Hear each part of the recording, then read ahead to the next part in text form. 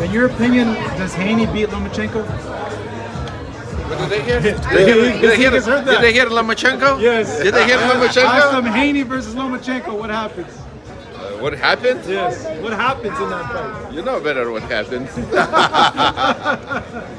Break it down, Roy. What can happen in that fight? The thing about that fight is you gotta realize people always don't want to give Haney a chance, but you gotta remember now. Let's take it back. Lopez beat Loma. Yep. Kambosos beat Lopez.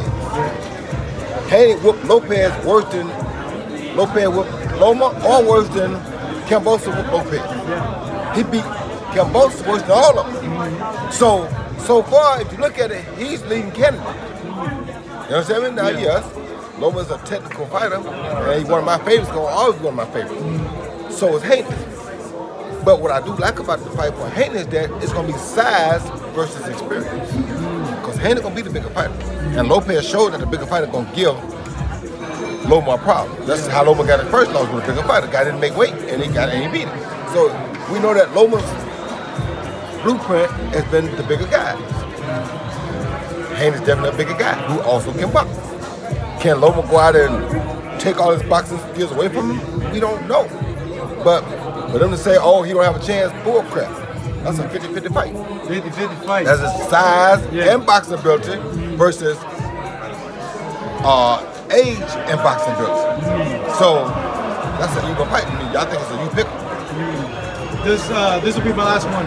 Shakur, do you think he's the guy that can beat all of them? I don't know if there's one guy right now that can beat anybody in that division that can beat all of them, and I'm gonna tell you why. This division is like old school boxing. You understand me? Tommy gave Sugar all he wanted, but Sugar always could seem to beat Tommy, right? Tommy couldn't beat Duran. I mean, could beat Hager. Yeah. Hager struggled with Duran. Tommy knocked Duran out cold. Yeah. Tommy couldn't get a decision over Sugar. You know what I'm saying? His styles make like Tommy and Barkley, and then same Duran thing. goes and destroyed Barkley. Yeah. So this is the same thing we got in this division now. This is why you want a division like this. Styles make fights. Ain't no clear-cut winner in the division. You understand me? But we're gonna see what happens. There's a lot for us to figure out. When you got the best and the best, and you don't know who's the best, come on, bro. You owe it to the Republican fights. Ryan versus Tank, man. That's a good fight too. Hopefully, they're saying that they're close, but I don't know with the networks. But let me just tell you like this. Let me tell you like this. The good thing about the lightweight division, I'm gonna put it like this. Yeah. The good thing between the light and light welterweight division is that most of those guys can move up and down. Most of the major guys are already 147 pounders, but they fighting at 135 or 140. But they're already 47 pounders. You understand me? Yeah.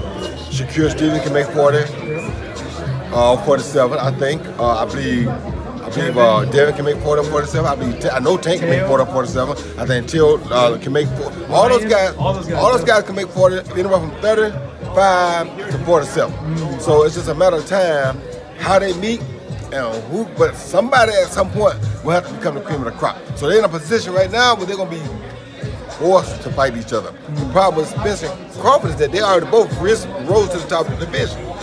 And Tommy Hearns and Sugar Ray Leonard set that precedent for them. When they rose to the top of the division, they had a clash. Yeah. So in boxing, we're used to seeing two people rise to the top and clash.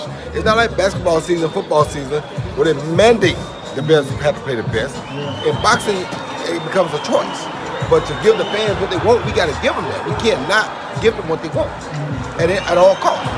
And, so for me, it's a crazy thing because, and I'm almost sure, like I said, I knew Bud for a long time, been wanting to fight. Bud called me for advice.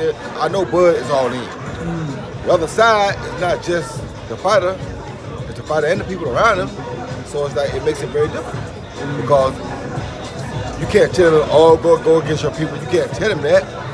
But at the same time, the fans want to answer the question while the question hot.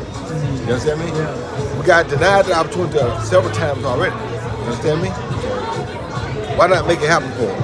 Because, yeah, we do box, but we do old boxing, our loyalty too. Yeah. And our loyalty is to go out and try to prove that when there's an A and a B, we got to find out which one is best. Thank you so much for watching this video, and make sure to subscribe for more videos of your favorite fighters over here on Fight Up TV, and give us a follow online as well at Fight Up TV on Twitter and on Instagram. We appreciate it, guys.